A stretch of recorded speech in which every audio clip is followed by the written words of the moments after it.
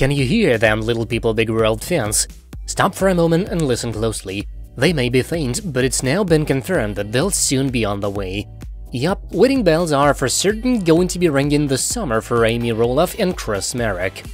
These impending nuptials have been a topic of discussion for several months, of course.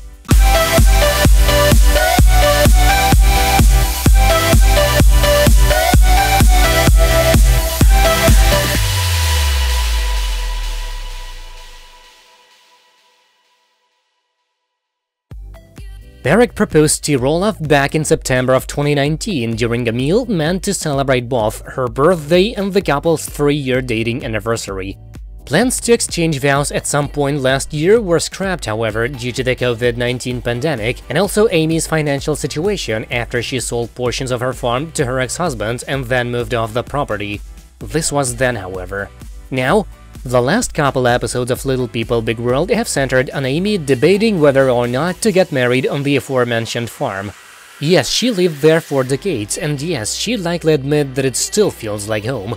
But Matt Roloff now owns it, and he lives there with his girlfriend Caryn C, and it would understandably be a bit weird for Amy and Chris to tie the knot there at this point. Will they still do so, though? Yes, an insider recently told The Sun. The reason Amy didn't want to have it at the farm at first is because of the emotional history there, and she didn't know if everyone was on the same page yet, this person claimed, adding, Caryn isn't a huge fan of Amy, she feels they are more acquaintances than friends, but she just wants Matt and the family to be happy and for everyone to move on. So it does sound like Amy and Chris are headed to the farm, and now we know when they'll be doing so. About 89 days till our the wedding. Time is flying by, we're getting excited about it, woohoo, wrote Amy on Instagram this week after the calendar flipped. The mother of 4 added the hashtags story of Amy and Chris, wedding planning, the big day. Amy didn't specify the wedding date in that statement, but about 89 days from June 1st would take us to Monday, August 30th. If we're to assume that the couple is not getting married on a weekday, and if we're to assume that they're getting hitched on a Saturday, then we feel pretty confident in forecasting the following.